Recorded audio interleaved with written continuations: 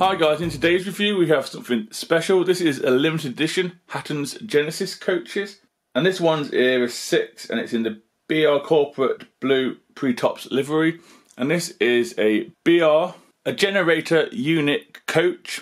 I believe this was a pre-grouping coach originally. I think it was Great Eastern, and I paid £36 and £5 postage for this, and this is a limited edition of 300 in no lights and 300 with lights. If you want lights, it's a little bit more. So let's get in it, see if it's worth the money. So here goes, shall we? Starting off at the detail bag, you get a detail bag with some extra steps to go on the coach underneath. You have to screw them in, I believe, or the slot in. You also get the instructions on how to remove the roof. It's just 8 clips. Get your thumb under and lift it up slowly. Easy. Also how to DCC fit them for the lights. And then you also get a piece at the bottom to do with the centre wheels and the sled if you want to remove the centre wheels. Moving on to the front or back of the coach, depending on your preference. We do have an NAM coupling added to the coach. We also have metal black buffers, not sprung but metal, and the black painted black. The rest of the buffer housing and buffer beam is in the BR blue with lots of rivets dotted around on there. In the centre of the buffer beam we do have a hook in black, separate applied by the looks of it with a little chain link as well. We also have a vacuum pipe or air pipe to each end of the coach. On this side of the coach you can see we have the wiring for the electrics for this coach. We also have a wood paneling effect going on, but it's painted blue in BR blue. And we also have, on both sides of the coach, we also have lamp irons added, separately applied as well, and I believe they are metal. On the other side we have the same buffer beam, obviously. We also have 5 steps making a V shape going up. We also have some metal handrails as well. Again, we do have them separately applied lamp irons as well. Moving on to the size of the coach now. The coach livery for this is BR blue and grey, and I think there's a white line between the blue and grey as well. This used to be a 5-compartment coach, I believe a lavatory one from the Great Eastern. We have crisply applied, we have the number of the coach, which is DE3201004E. Then further on down the coach we have generator unit. Then between both of them we have, which has been tampo printed I believe, to make out some sort of vent across one of the windows for this coach. Crisply done, may I add. We do have separately applied door handles and grab rails. They are painted gold. Moving on down to the sole bar, I want to call it, we do have a few underframe detail there. We do have a few rivets and other things and plaques as well. We do have footboards which have been already applied by Hattons, and they are metal, and the hedge metal as well. We do have some in the detail bags that go further up the coach between the running board and the other footboards that you see, I believe. As we do an aerial view now on top of the coach, I've already taken the coach roof off. It just clips off like your fingernail under it, comes off easy. The coach roof itself is in a grey, does have electric lighting fitted to the roof, which is correct for the coach. We also have a rain ducket as well either side of the coach roof. Moving on to the inside of the coach, we do have the racks for your luggage. We also have the seating in red, but where the vent is, we do have the seating in black. If you are a modeller and you want to change that, you probably could put a unit in there to make it a bit more realistic. And you can also see we have a glazing bar inside as well. The luggage racks are separately applied and they are quite sturdy as well. And finally, as we move on to the underframe detail, like I said before, this does have NAM couplings. Also has metal footboards, and they are quite strong too. We do have some more footboards in the detail bag to add, which I believe there's some holes where you put it.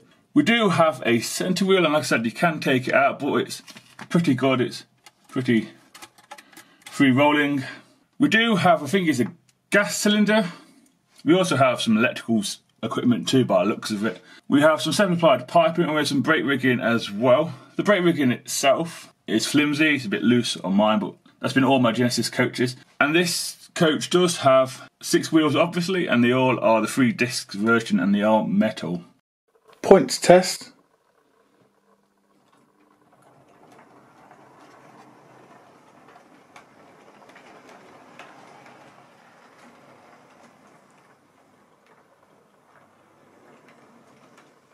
Yeah, managed to points test pretty well. Now in the past some 6-wheelers have struggled.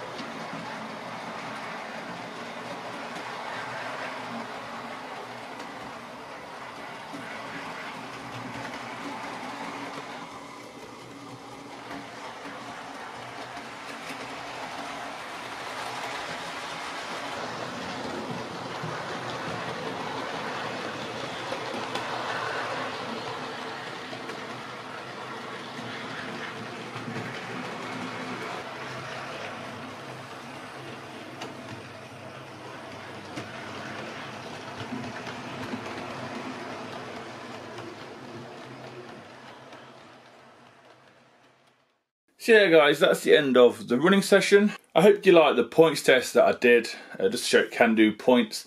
And then points are second radius as well.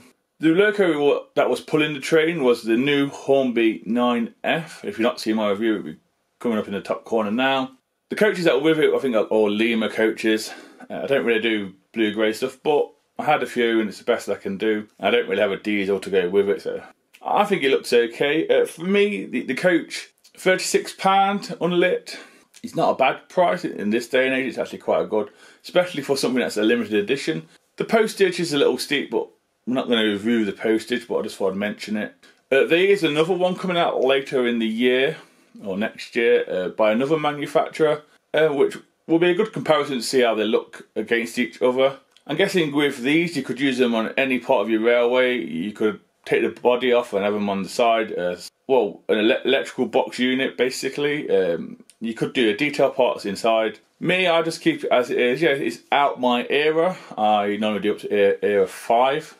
But it looks the part. It's something unusual. It's a bit like the W1. It's unusual. You don't really expect to see such a thing on people's layouts, really. Yeah, for me, it's a superb model.